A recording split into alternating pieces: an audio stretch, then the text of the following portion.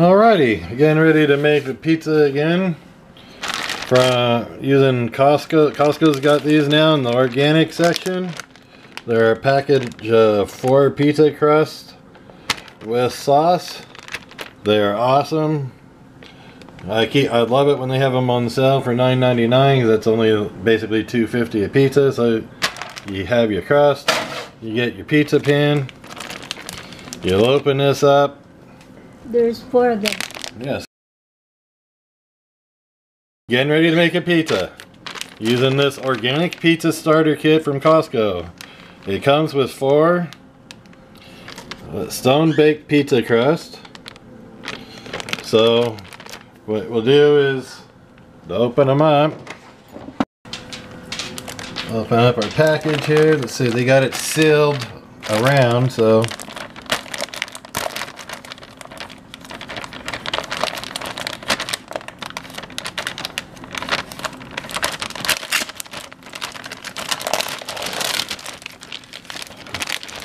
open it up. When you open it up, you'll see here's your 1, 2, 3, 4 pizza sauces, 1 for each crust. So we'll set one of these off to the side because we'll be using the other 3 we put in our refrigerator to use for later. Then here's one of their pre-done crust. You can see how they're pre-cooked to a degree. What we like to do is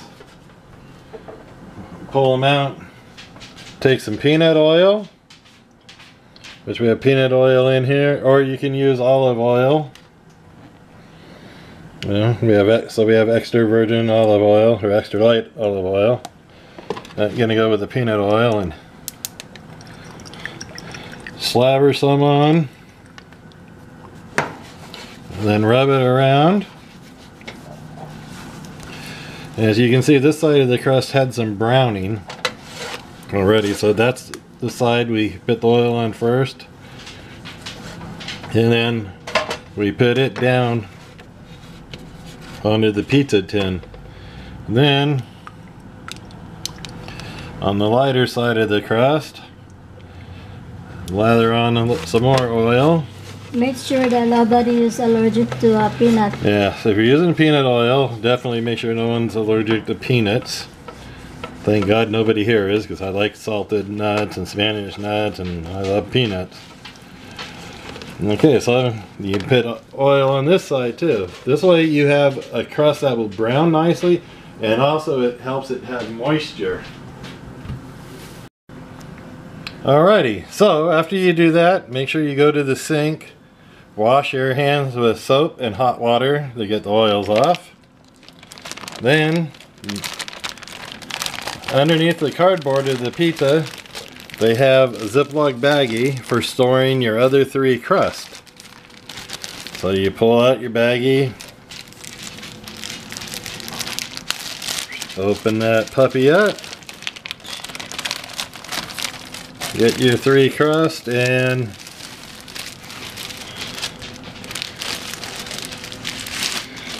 slide them on into the baggie.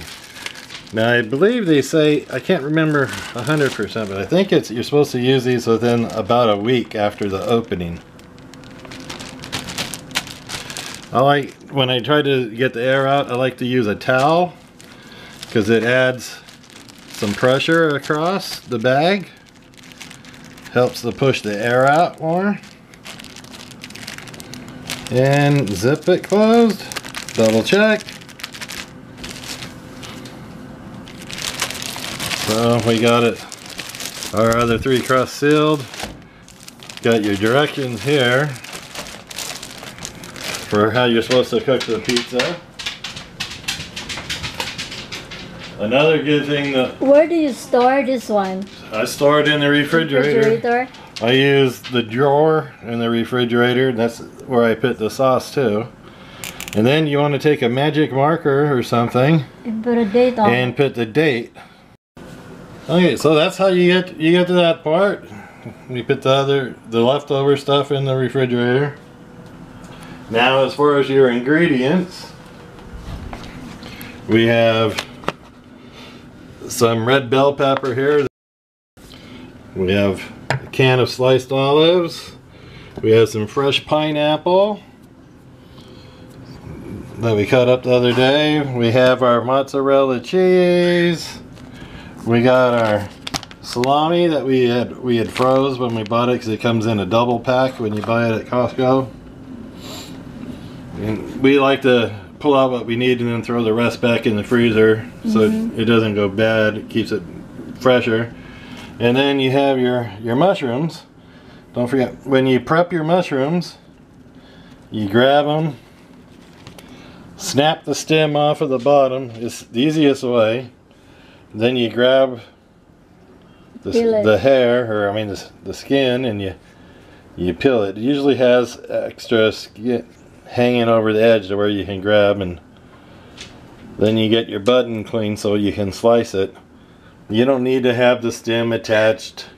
I mean, it'll look pretty when you slice it if you do that, but odds are you're going to bury the mushrooms under something anyways, and people aren't going to see it. So if you don't have a fresh mushroom, you can also use if you don't have fresh mushrooms, you can use a can. Use a can like these. These are pre-sliced organic mushrooms by Giorgio. Best brand as far as I know of on the West Coast. Alrighty, it's time to start adding some toppings to this. So cut our sauce open. Remember, don't leave the plastic. We got ripped off a little bit on this crust. Why? We got a hollow spot. That's okay. Still gonna be a great pizza, and versus what you could pay at a pizza parlor for one of these now. Yeah, it's probably like $19, $20. With the amount of toppings that we'll have on there, no doubt. Okay, so dump the sauce. Then you take a sacrificial piece of salami.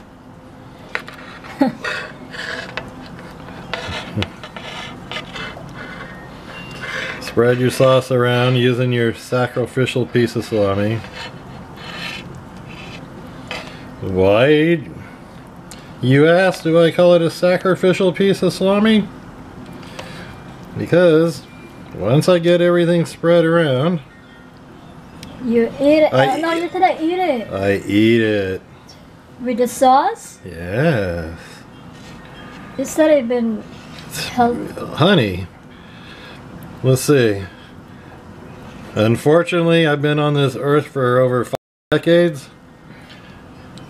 And I've been doing it my whole life, so fold it in half, try to squeeze some of the extra sauce back in, and then yep. Okay, we taken our pineapple and sliced it up. Pineapple's a little dark, but it's fresh pineapple, and just like bananas, when it gets older it can darken up a little bit because of sugars. Got our 2 piles of salami. That's about as much salami as we'll need.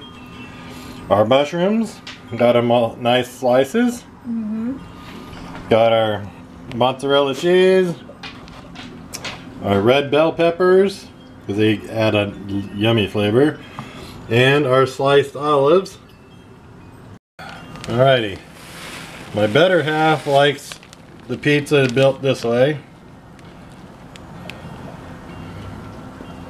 Put the cheese down first, and the other things put on top.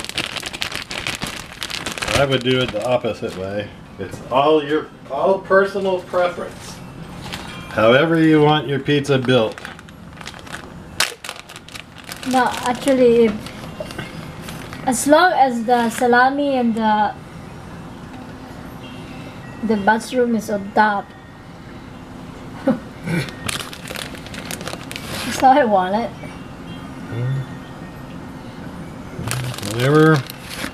Whatever gets your taste buds dancing.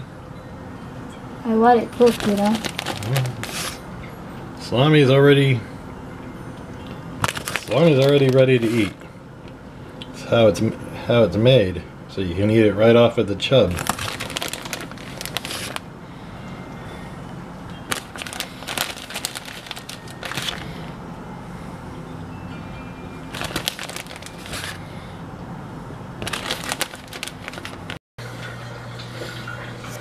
Red bell pepper. Red bell peppers.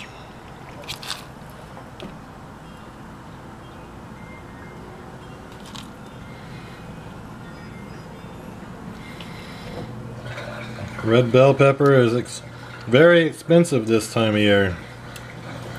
It's like 3 times the 4 times the price of what it is when it's in season.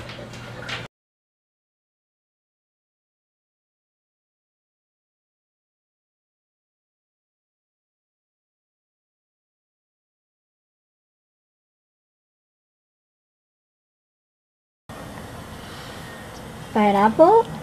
Freshy.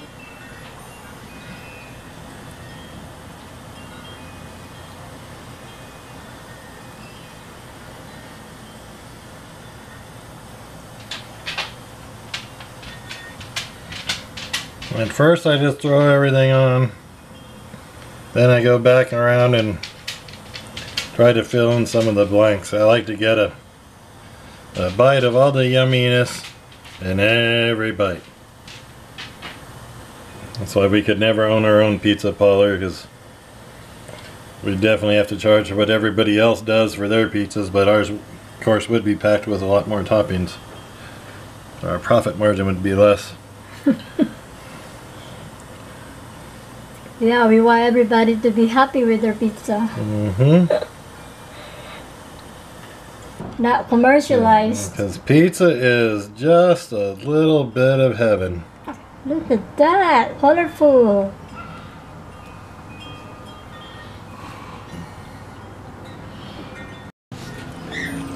Okay, so now some olives.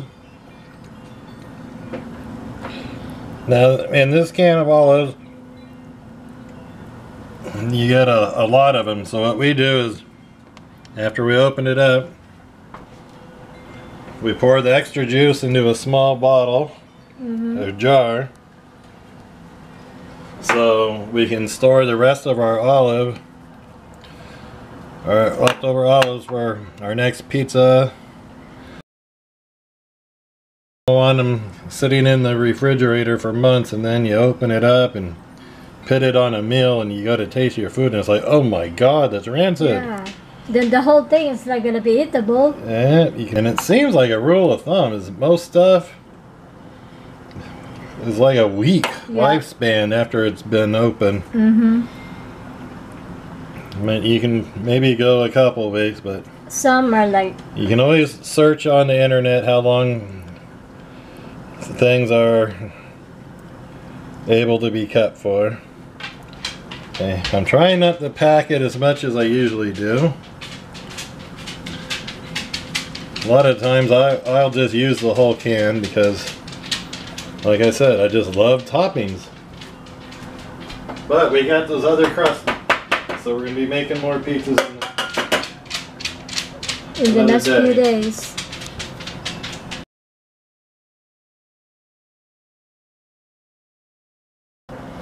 Okay, now you want to put on your mushy mushies.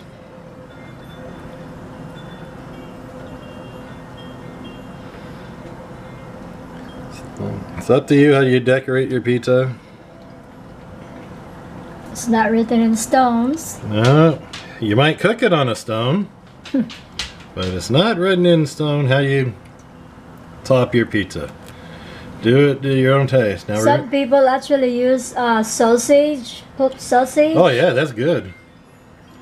To give it a little hotness to it. Or you can have ham and pineapple. Yeah, those are yummy too. You can put chicken, you can tomatoes. It's a pizza is a never-ending story of goodness. You can just have the sauce and a little basil and a little mozzarella. Yeah, as far as the toppings, it's all your preference, whatever you want to put on it. You can even put a shrimp on it if you want. Gotta remember, gotta use some of our little stem pieces too. Now remember, when you are prepping your mushrooms, like I said, we peel the skin off of them. You don't wash a mushroom. When you wash a mushroom, it soaks up water. That's what I had a chef tell me one time. Now to get the skin out, sometimes you can take a towel, a kitchen towel, a clean one, and you can wipe the skin off. Yeah. It's better just to peel it. It's not really easier hard. for the most part. It's easier to peel, but you just don't want to wash them because they'll just soak up water like a sponge. Okay, well, I don't see any place else where I can really pit anymore. So we got a nice bowl of sliced mushrooms, so we can add them to a green salad, and we can keep some for making another pizza.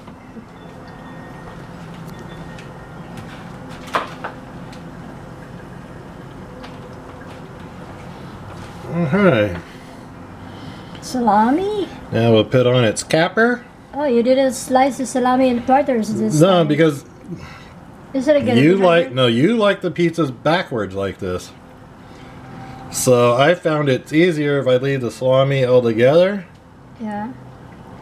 because it is able to hold on more. If I slice it into quarters, like I would when I would usually put the salami on closer to the sauce. Definitely it would be under the cheese. Then I would cut it in quarters and blanket the whole thing.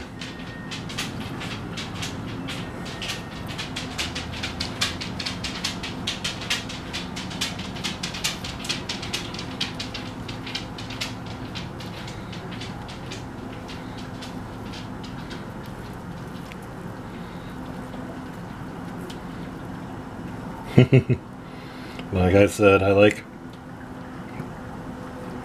we love our toppings. Like to have everything in every bite. And just to help everything hold together, put a little in for the presentation. That's why it wasn't piled on the bottom. You add a little sprinkling on the top. Just helps with your presentation.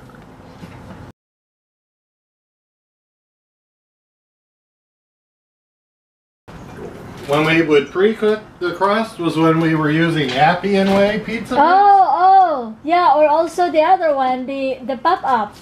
But this one, you don't have to do that? No, because it's already been cooked. Oh. It said right on the package. Okay, so follow the instructions. Yes. So it said Like 9 minutes. stone 8 minutes, stone bake. You want to preheat your oven. So we'll go to bake. We're using our convection. 450. Hit start. And when the oven gets up to about 300, 325, I'll throw the pizza in. I don't wait for it to fully heat because you're wasting energy. And all you have to do is adjust your cook time a little bit. When I put it in the oven, it's going to be anywhere from 8 minutes to 11 minutes depending on your oven. So the best thing to do is after 8 minutes check it. If you're starting to get a little brown on your cheese, then it's good. If not, put it back in or close the door, wait another minute, 2 minutes, and check it again. Okay, well, the oven's really preheated. My camera operator got busy, but okay, so we'll open it up. We got our rack in the middle, maybe a hair above middle. Take our pizza, get it in there, kind of centered on the rack, close it, and then Timer. Set your timer for, remember it was 8 to 11 minutes, so we'll set it for 8 minutes and hit start. Bada bing, bada bang, bada boom.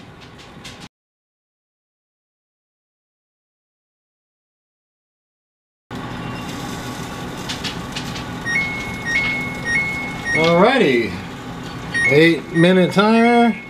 Turn timer off. Open the puppy up.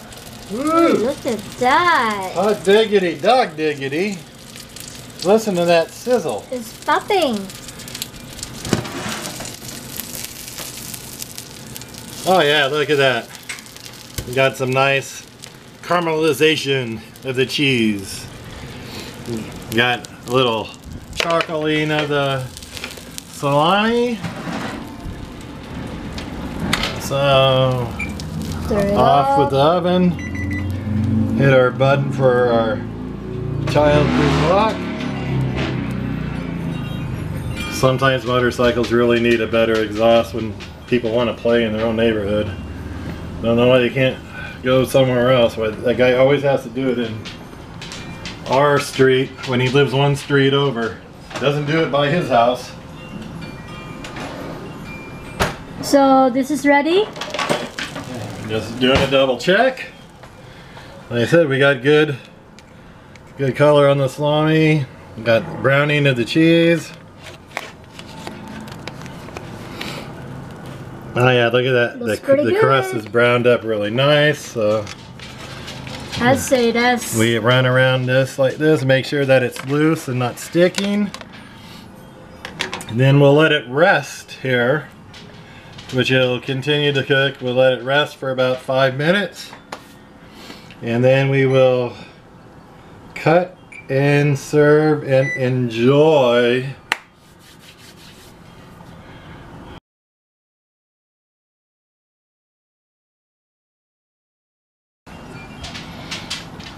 Got the slice.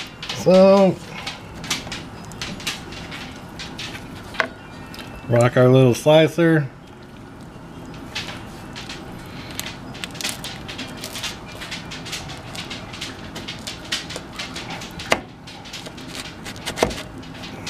Sometimes I think we should go to a kitchen store and get one of these that's actually metal.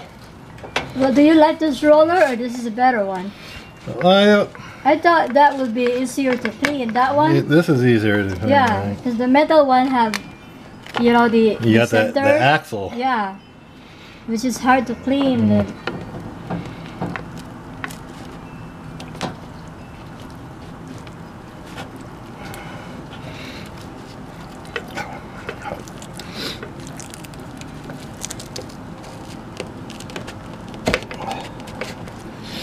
It looks good. Pizza.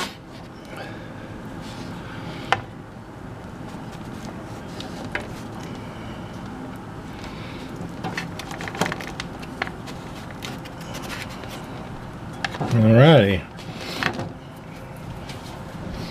And which one would you like, my love? I go with this one.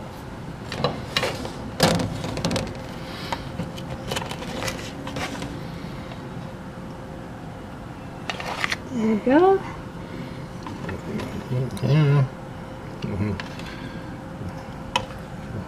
I think one committed suicide from your... And this is my share of the pizza. And the rest of this is my share of the pizza. And that is true too.